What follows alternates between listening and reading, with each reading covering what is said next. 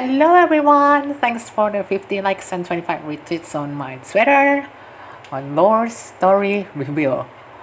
So I'm going to reveal my lore story in my YouTube channel and I'm going to add a little bit of seasoning of Google Translate in it. So hope you enjoy it. Make sure you hit that like button and subscribe to my main channel. I also have stream channel which I don't stream at all. But make sure you subscribe that as well, okay? Thank you, and let's go!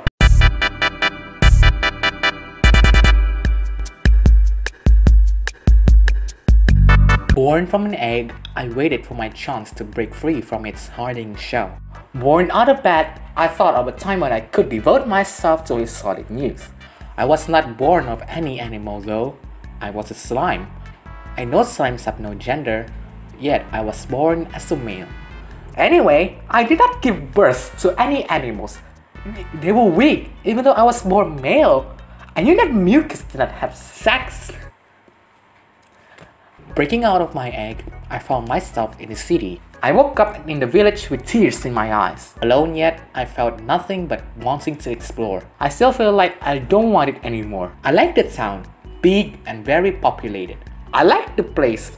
It is big and crowded. So, I suppose I really was not alone. That's why I don't think I'm alone. As I was exploring the city, a man approaches me and asks me if I would be interested in an opportunity like no other. While I was wandering around the city, a man approached me and asked if I was as interested in this situation as the others. Although I was interested in what he said to me, I asked him what the opportunity was. Although I liked what they said, I asked what the opportunity was. He told me if I wanted to become a liberator.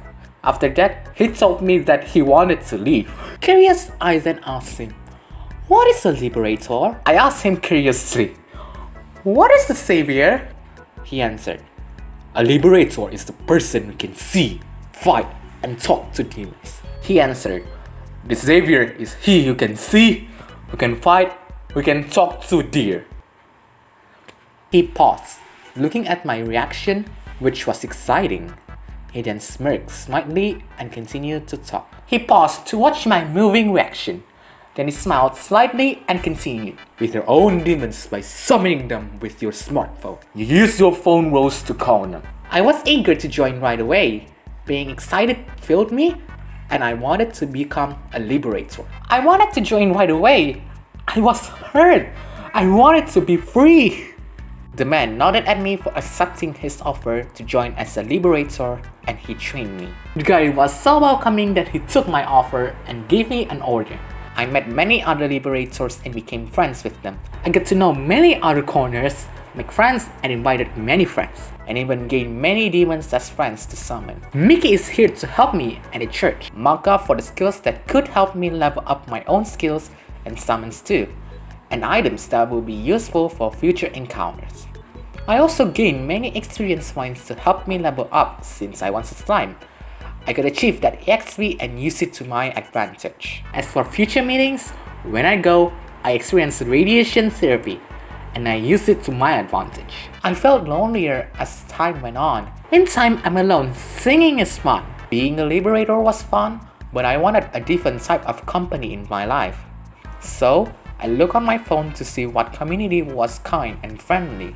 And then I saw it. But I would love to find another company in my life that will make me happy about how good and friendly this phone community is. And I did. The VTuber community took me some time. It has taken the VTuber community a long time, but I made my own VTube model. And I became friends with so many other VTubers. But I built my own VTube model and made friends with other VTube. I always felt this lonely feeling. But since this became a big part of my life, I no longer feel alone. I have best friends now, and they are a massive part of my life. It makes me so happy, and I will continue becoming a VTuber and making new friends for life. I never felt so alone before, but because this is an important part of life, so I am no longer alone.